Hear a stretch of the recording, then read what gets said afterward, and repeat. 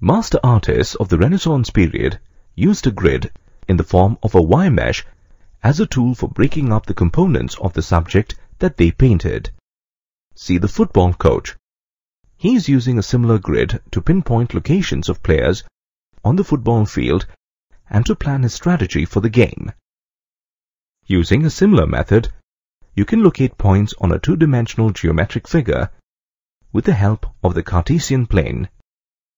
In this lesson, you will learn about the Cartesian plane. You will also learn how to use this plane to plot points.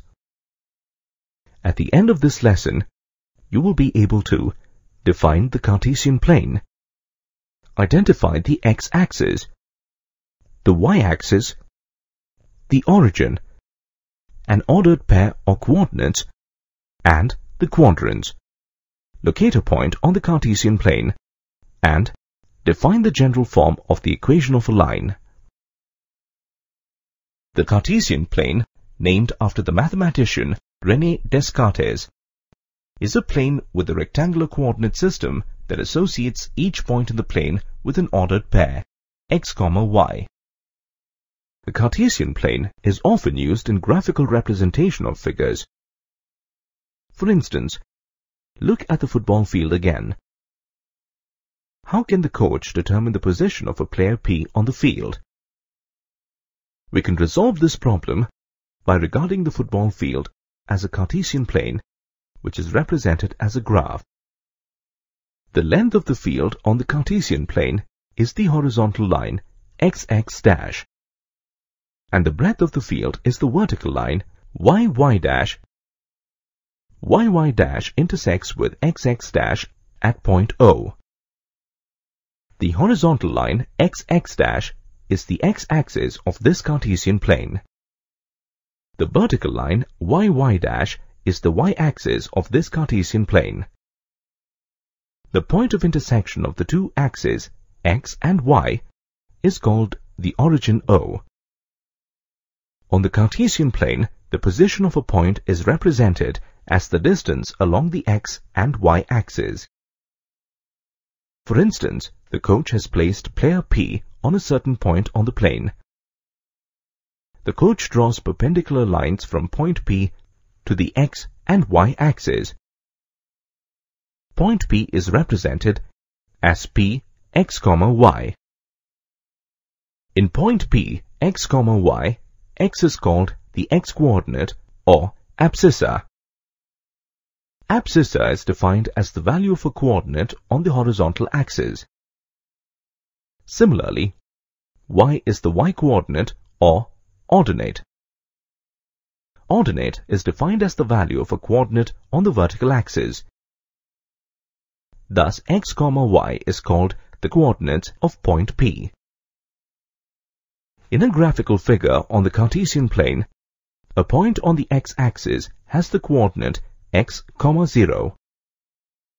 Therefore, if player P is placed at a point on the line dividing the football field vertically, the point is represented as P x, 0. Similarly, any point on the y-axis has the coordinate 0, y. Therefore, if player P is placed at a point on the line dividing the football field horizontally, the point is represented as P 0, y. Let us now see how we can represent different real numbers on the x and y axes. Since the point of origin represents the 0, 0 coordinate, a point to the left of O will be negative, and a point to the right of O will be positive. Therefore, OX represents positive real numbers and OX dash represents negative real numbers. Similarly, OY represents positive real numbers and OY dash represents negative real numbers. XX dash and YY dash divide the rectangular field into 4 equal parts. These parts are called quadrants. Thus, quadrants are the 4 parts of a plane created when the plane is divided by 2 perpendicular coordinate axes. XOY is named as quadrant 1. In this quadrant, x coordinates as well as y coordinates have positive values. Thus, this quadrant is of the type plus, plus. X dash or Y is called quadrant 2. In this quadrant, X coordinates have negative values and Y coordinates have positive values. Therefore, this quadrant is of the type minus, plus. X dash or Y dash is called quadrant 3. In this quadrant, X coordinates as well as Y coordinates have negative values. Thus, this quadrant is of the type minus, minus. Y dash OX is called quadrant 4. In this quadrant, X coordinates have positive values and Y coordinates have negative values. This quadrant is of the type plus, minus. Now, based on your knowledge of the Cartesian plane, can you identify the coordinates of the player P on the football field? Refer to the perpendicular lines drawn by the coach from point P on X and Y axis. The lines meet the X axis at 3 and the Y axis at 4. Therefore, the position of the player P is at 3, 4, which lies in quadrant 1. You can use this method to determine the coordinates of any point when you're presented with data in graphic form. For example, the coach places another player Q on the field. To determine the position of player Q, draw perpendicular lines from point Q to the X and Y axis. The lines meet the X axis at -5 and the Y axis at 4. Therefore, player Q is positioned at -5, 4. Similarly, you can determine the positions of other players at various points on the field. Let us continue analyzing the positions of players on the football field with the coach. Assume that at some point of play, the positions of the players are at 0, 5, 0, 3, 0, -2, and 0, -5 on the field. If you join all these points, you get a line which coincides with the y-axis. This is because all these points lie on the y-axis where the value of the x-coordinates equal to 0. In other words, the equation of the y-axis can be written as x equals 0. Let us now consider a situation where these players are in a straight line at a constant distance k from the y-axis. You will notice that the line joining the position of players standing at the same distance actually runs parallel to the y-axis.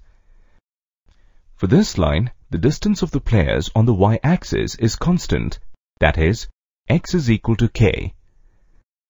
This means that the coordinates of these players will be k, 5, k, 3, k, -2, and k, -5. Therefore, the equation of a line parallel to the y-axis is x is equal to k. Another situation may involve positioning the players at -6, 0, -3, 0, 2, 0, and 5, 0. All these points lie on the x-axis and the y value is 0. Therefore, the equation for the x-axis in this case is y equals 0. Additionally, if you notice, the line joining the position of players standing at the same distance actually runs parallel to the x-axis.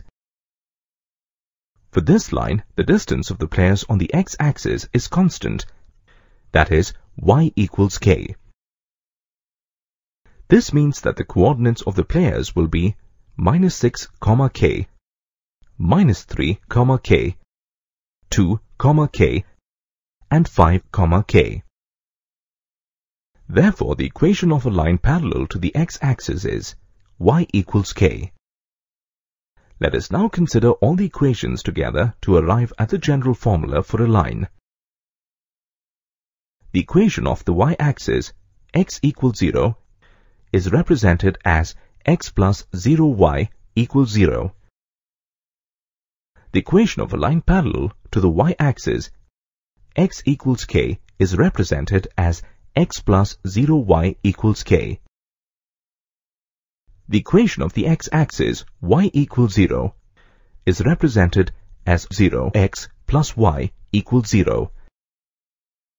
And the equation of a line parallel to the x-axis at a distance k is y equals k, is represented as 0x plus y equals k. Therefore, the general form for the equation of the line is ax plus by equals c, where a, b and c are real numbers and a is not equal to 0 or b not equal to 0.